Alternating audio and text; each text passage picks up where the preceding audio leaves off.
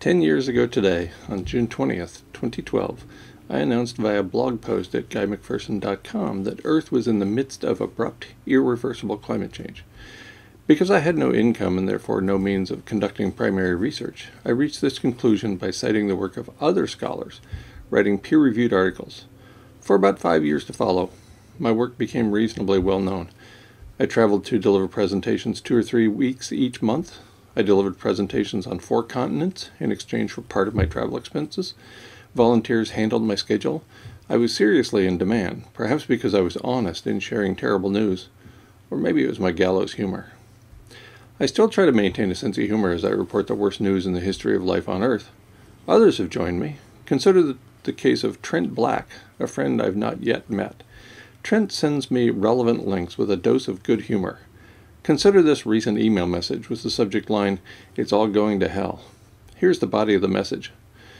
Quote, "Bank runs in China, wheat failures worldwide, floods or droughts, China fighting with Australia, Russia fighting with NATO in a proxy war, Russia blowing up the Ukraine wheat, too many to list, India locks down their grains." End quote. You might be thinking that's not so funny, at least so far. And then Trent puts a funny spin on our dire straits. Quote, "I know this is a very unpopular topic, but cannibalism, they eat the grains, we eat them." End quote. I suppose humor is required in my situation. After all, my continued ability to educate the masses has been destroyed by a coordinated defamation campaign. I'm libeled and slandered on a daily basis. In addition, my work has been heavily plagiarized to the great financial benefit of David Wallace Wells and others.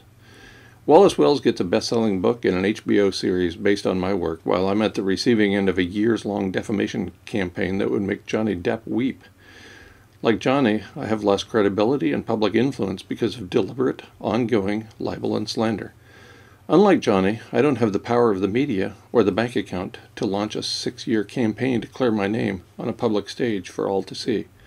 The law firm I hired saw right through the defamatory lies and promised me victory in court only if I were willing to wait several years and pay nearly $1 million in legal costs. We opted instead for a public cease and desist order that cost $70,000 and was ignored by the likes of Derrick Jensen and others. I was close to solving this problem about 18 months ago, thanks to a renowned attorney working pro bono on my behalf. But then, in early December 2020, my ability to use the U.S. judicial system died with renowned attorney Gerald Maples in the Bahamas. If you know an attorney willing to work pro bono on behalf of nearly 8 billion people, please let me know. The coordinated defamation campaign that targeted my character struck overnight during the summer of 2017. Within 2 weeks, my reputation had been destroyed by vicious rumors and lies that ruined my relationships with my family and also my wife of many years.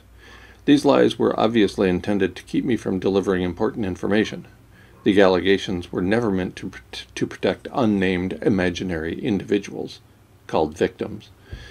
5 years later, and again, as in Johnny Depp's case, there have been no legal charges against me. Nonetheless, the ongoing defamation campaign continues to keep the populace from knowing the truth about our planetary crisis. From its beginning, this was the only goal of the campaign, to keep the populace from knowing the truth about our planetary crisis. To this day, internet algorithms keep my videos and blog posts from reaching a large audience. My goal has always been to educate the populace about evidence discovered by others. I will continue my efforts as long as I am able, despite the ongoing attempts of defamatory liars who want to keep you in the dark. Since that summer day in 2017, each time I am invited to go on a speaking tour or submit to an interview with corporate media, the person sending me the invitation receives an email message with links to blog posts. The blog posts are filled with lies. How did the source of the libelous posts know within a few hours that I had received an invitation? I have no idea. The blog posts sent to people asking me to speak or interview contain lies about me and also invented screenshots of Facebook messages. About a year after the defamation began, I discovered that the invented Facebook messages could be easily created. By this time, my partner of more than 35 years had betrayed and divorced me. My entire immediate family joined her. My dad died believing I was a sexual predator. My mom and siblings still believe the lies, based on a sophisticated defamation campaign. I'd like to remind you that my work depends completely on the research of others. peer-reviewed papers still form the basis of my work. In addition, I continue the time-consuming, expensive process of producing peer-reviewed papers on the topic of abrupt, irreversible climate change. Several years after I reached the conclusion that Earth was in the midst of abrupt, irreversible climate change, the stunningly conservative Intergovernmental Panel on Climate Change reached the same conclusion. The IPCC report on October 8, 2018 concluded that, quote, global level rates of human-driven change far exceed the rates of change driven by geophysical or biosphere forces that have altered the Earth system trajectory in the past, end quote.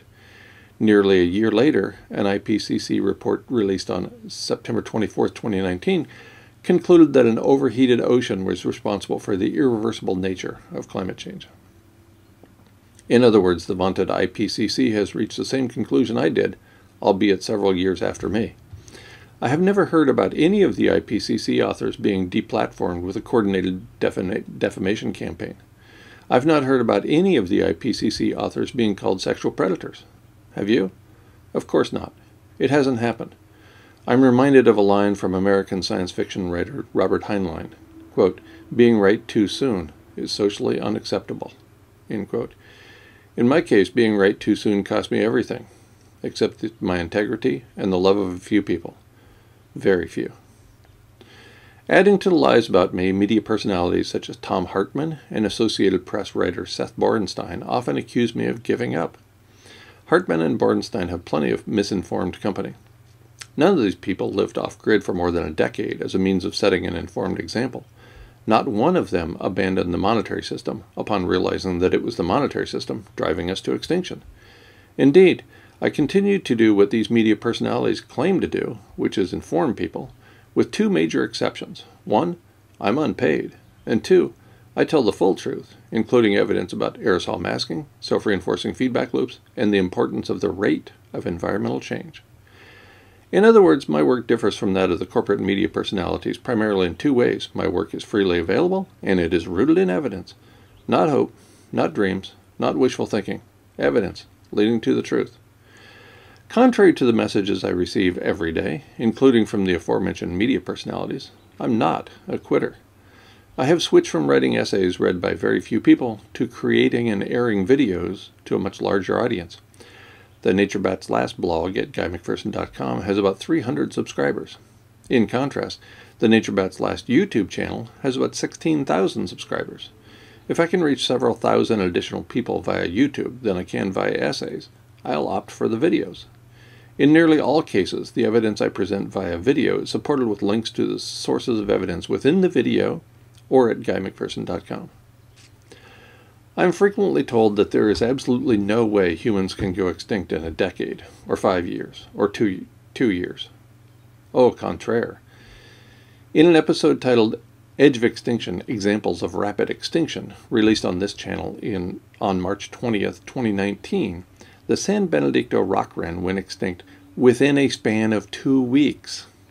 The San Benedicto island for which the bird is named is volcanic, and the volcano erupted on August 1st, 1952. On that day, the San Benedicto rock wren lost habitat. Bear in mind that the bird could fly. It undoubtedly flew to the nearby islands and mainland, albeit to no avail. When the volcano blew, habitat was lost. The last individual of this species died shortly thereafter, thus marking its extinction. We are not birds. We cannot move to another planet when we lose habitat on this one. Most of us can barely make a sack lunch, much less prepare for a flight that will take several generations to complete. Human animals will therefore go extinct shortly after human animals lose habitat on Earth. As witnessed by the rapid loss of habitat leading to millions of people dying each year already, our extinction does not lie far in the future. Earth's energy balance has been changed. Here are a few headlines from among many that make this point more clearly than anything else I could say. I'll read the source and then the headline.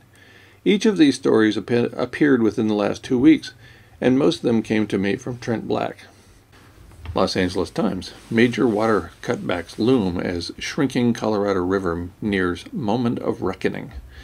Learning English, U.S. faces small wheat harvest as world supplies shrink. Los Angeles Times. California officials offer grim outlook for 2022 fire season. Oklahoma State University, Western Oklahoma faces wheat crop devastation. Reuters, up to 300,000 tons of grain in destroyed warehouses, Ukraine Deputy Agriculture Minister says. Seeking Alpha, get ready for $150 to $200 oil and higher inflation. Yahoo News, we beg God for water. Chilean lake turns to desert, sounding climate change alarm.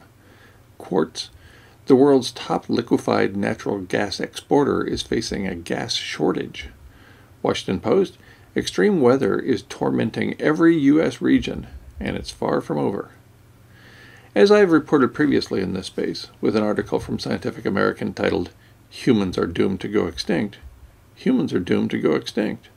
According to the author of this paper, our extinction will come somewhere between really quickly and really, really quickly. The essay was written by Henry G., evolutionary biologist and senior editor at Nature, a renowned peer-reviewed journal. My video on this topic was posted in this space on June 6, 2022, entitled Science Snippets, the 9th, probably, and Final Species of Human. G is not alone, of course. Neither am I. Even USA Today, perhaps the most popular and dumbed-down newspaper in the divided states of America, released a story on April 9, 2022, headlined, UN Climate Change Report Says We're on the Path to an Unlivable Planet. We did it! The final 3 words of the headline appear in all capital letters and are followed by an exclamation mark. We did it! Here's the subhead. That's right, folks. After decades of doing our level best to destroy the planet we inhabit, we're finally on the cusp of success. So then, on to the title of this video. I'm done. What exactly am I done with? I stopped allowing comments at GuyMcPherson.com when I moved to Belize. I knew I could never keep up with libelous comments while living in a country with poor telecommunications infrastructure. I stopped allowing comments from anonymous trolls on this platform, aka the Troll Farm, when the burden became too much to bear. As I have made clear for years, I am here to teach. I'm not here to waste my time with defamatory fools intent upon wasting my time, and yours, by writing irrelevant nonsense. My life, and probably yours, is too short for that.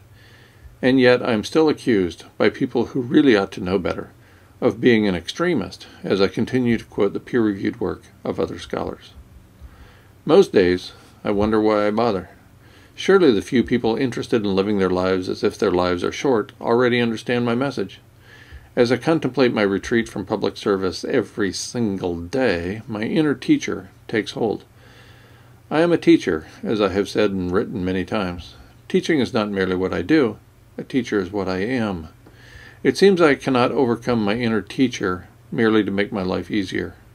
Withdrawal from public service is beyond me, at least for now. So, at least for now, you're stuck with the videos we produce in this space. Well, at least the few that sneak past the algorithms designed to hide the videos on the NatureBat's Last channel. Please like, subscribe, and share this video. Click the bell when you subscribe so you'll be notified about future videos. Become a member of this channel for additional perks at as little as 99 cents per month. Mostly though, thanks for watching.